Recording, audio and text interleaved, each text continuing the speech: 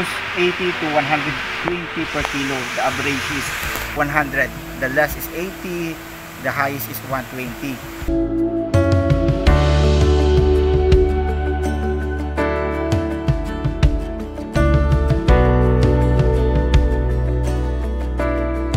This is the model farm of Masterblend of Philippine Prime Ventures.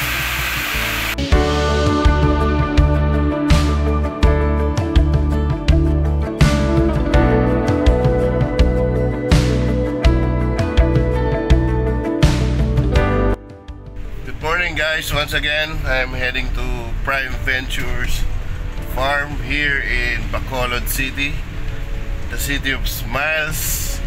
Bacolod is the capital city of Negros Occidental, and I am riding FX.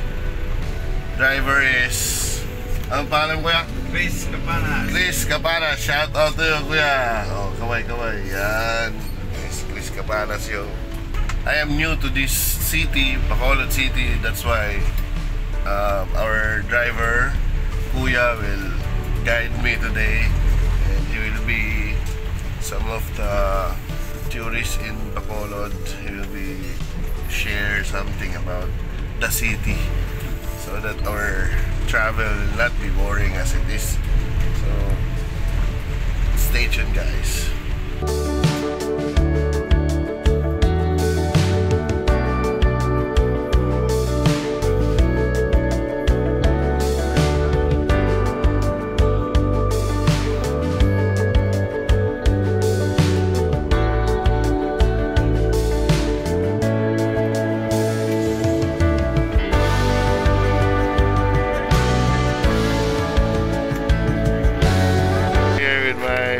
And classmate Noriel, the owner of Prime Ventures.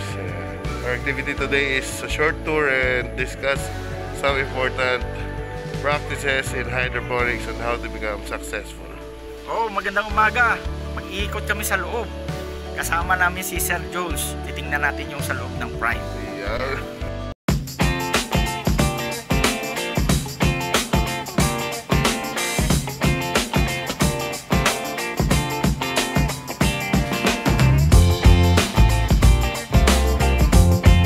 Started to know each other since 2017 when we enrolled in a short course in hydroponics in University of the Philippines, Los Baños. Then after the seminar, I saw him walking around the campus and I let him ride my car to accompany him to the bus station because I know he will be going home from Manila to Bacolod by Roro. And then years passed by, I searched for hydroponics nutrient that is cheap and very effective. Immediately found out Prime Ventures. They are the ones who distribute Masterblend here in the Philippines. And then not knowingly, he messaged me that I am his classmate. So from that time until now, we become close friends already.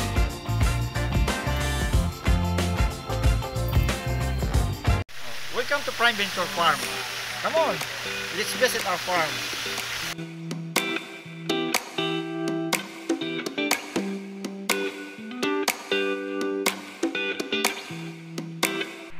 My name is Norwell Castellano, CEO of Philippine Aqua-Hydroponics Prime Ventures.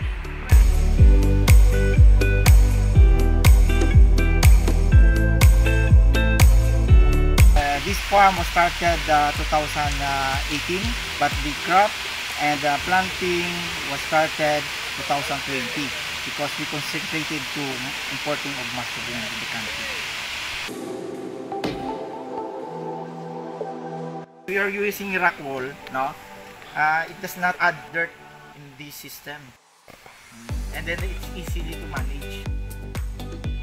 Example for this, you can take the rock wool together with the roots. We can inspect, then can return. Okay, you can easily monitor the roots, and then easy to harvest.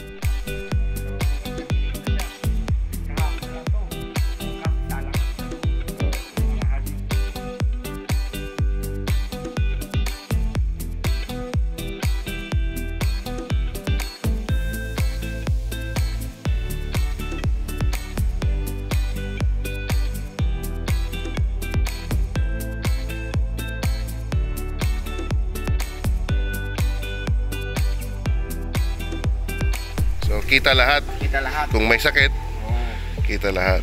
Sa kukupit, hindi naman inaano kung pangit yung kukupit, pero preferably yun ang gamit mo dito. Ang process kasi ng kukupit, yung pag-prepare mo sa kanya, matagal. Ano siya, labor intensive. Oo. Tapos yung operation mo dito, kailangan mabilisan kasi weekly ka. Meron dapat. Hindi everyday mayroon dapat. Everyday pala. Sorry. Everyday may harvest, everyday may sowing, everyday may transplant. Okay, kaya ito, napakahaba ng ano niya, ng nursery niya dito. Yan. So, sa mga aspiring dyan na ito dapat yung strategy na matutunan nyo kay Sir Noriel, ang may-ari ng Masterblend Fertilizer. Corporation to make corporation. Corporation. Ay, hindi lang pala ikaw ang may-ari. Marami kayo. Kami, okay. So, maganda. Ito yung... Sa iba kasing nutrients, wala silang showroom. Ito, meron showroom. Ito yung showroom niya eh. Ito yung pinaka-model niya eh. Talagang kung sabihin mo automatic, ayan, yung net automatic. Meron pa siyang ano dito, industrial fan to maintain the climate control. So ayan. We produce 80 to 120 per kilo. The average is 100. The less is 80. The highest is 120. And we supply the local needs of Bacolod, not only Bacolod, also to neighboring provinces.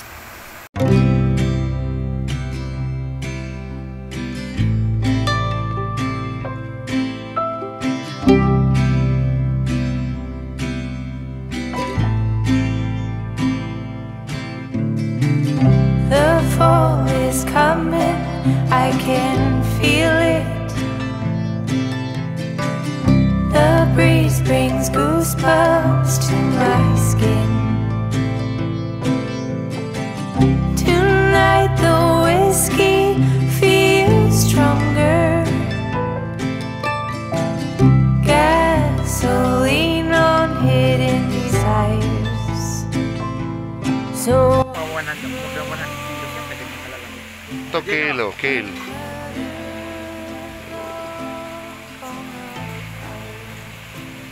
Laki ng kilo. Ay. Sinong ano mo yan? Yung kale? Mga doktor. Saka health conscious. Yung harvest ngayon, mate. Ito harvest ngayon. Itong harvest ngayon yan. Yan. Tuloy-tuloy yung tubig yan para hindi siya matuyuan. Kasi pag pinara mo yung tubig yan, matuyuan yan, mayroon mo tanggalin yung algae sa loob. Kasi ano to eh, no? Rock wool. Rock wool eh, oh. Yan, rock wool. Ay. Kaya linisin yan. Dali lang linisin yan. Kaya nga eh. So, bukas bigyan sa loob. Ano to? Evelyn? Ano tong ano to? Evelyn. Yan. Laki oh. Sabi nila matangkad, okay ba? Lasa? Walang problema yun. Walang problema lasa. Okay. Iba kasi judgmental. Kasi dito hindi mainit. Kaya hindi mapait. Yung iba, pag ganyan nakalaki, pumapait ano? Okay. Ang namin, ang technique namin. Oo. Sa isang araw, one day, kung ang labas namin ay talaga isang bilo ganito. Oo. Isang bilo talaga yan. Hindi kami nagpapasubra dyan. May limit ka sa isang araw. Para kinabukasan, meron na naman kami. Kasi pag ibigay namin lahat, mapuputol eh. So hindi siya sustainable. Masisira yung ano. Masisira schedule. Kasi may mga kumukuha sa amin, katulad niya, araw-araw kumukuha yun. Ano yun? 20 kilos araw-araw, G, no? 20 kilos araw-araw. Yun dun sa dulo, yun na yung pang-end mo. Pag simula doon, pagkatapos doon, dito naman. Ganun din ginagawa namin. Limited lang din sa amin. Hindi namin pinibigay ha. Katulad yan, yung booking ngayon, 85 kilos. Hindi na kami nagsusupra dyan. Sa Lunes naman, iba. Paano yun? Saan na sila pupunta? Wala. Magantay sila, nakaschedule sila eh. Grabe ah. Oo, yun ang technique doon. Ipitin mo ng ganun. Inintay ka nila. Oo. Kasi pag mangyari, pag oversupply, mawalan ka ng market. Mawalan ka ng market. Magbababa yung presyo. Oo nga. Pero Yeah. kapag tamang-tama lang bigay mo, mami-maintain mo yan.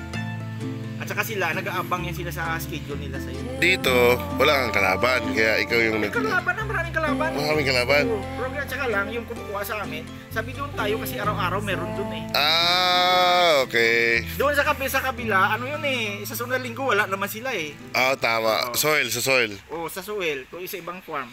Management. Oo, yan yung tinatawag na marketing strategy. Tsaka management. Yun. Supply. Kaya wag mo itodo yung supply. Dapat kontrolado mo yung Para labas-labas. yung ang customer mo ay babalik-balik sa iyo yan kasi pinabukasan meron ka na naman bigay sa kanya eh. Yun.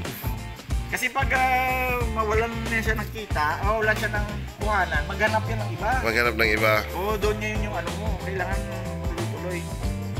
Sa amin pag tulad yan, may ano kami, may customer kami. Oo. Tapos mag hindi siya kukuha, hindi namin bibigyan yun, makaawa yun. Oo. Kasi sabi namin kailangan, sa araw na yun, schedule mo, kunin mo talaga yun. Kunin mo talaga kasi Naging demanding kami ngayon. may ibang kukuha pag hindi mo kinuha. Kasi maraming nakabuking. Nakaabang. Oo, maraming nakabuking. Pero lahat yun, kuha lahat yun. Kuha lahat na sa service 1. Kasi next time hindi sila makakakuha. Ganon. Not priority. Kaya yung marketing mo ay maganda. Yan.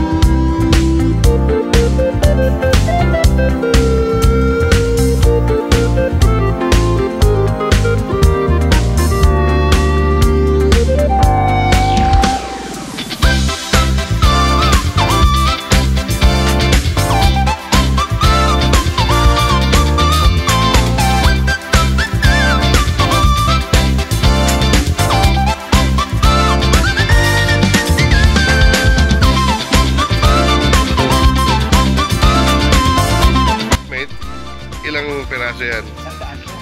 100. 100. So, yan lang ang almost 2 meters na ang consume. Patong-patong pa. So, compare sa styro cup, halos siguro mga ilang metro yun, ano? Sakop. So, efficient. Ano ito, may 1,000. 1,000. So, mga gustong mag-venture, mga kagulay, dito sa Rockwool, saan sa'yo na bumili? Available din sa ano? Sa Prime. Ayun, email lang sila. Email lang. Kaya ilalagay ko yung email address nila dito, guys.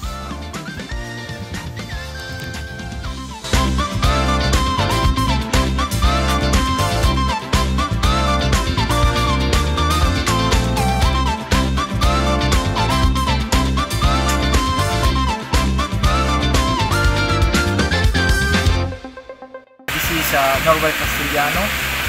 This is the model farm of Masterblend of Philippine Aqua-Hydroponics.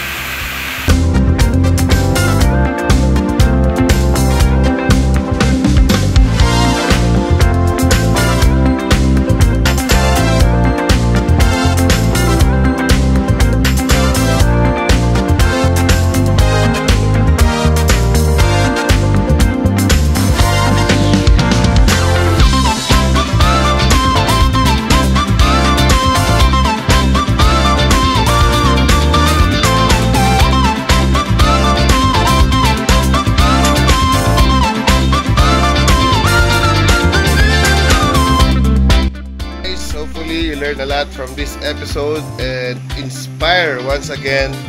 Don't forget, if you like this video, please like, share, and subscribe. And don't forget to look for Masterblend Fertilizer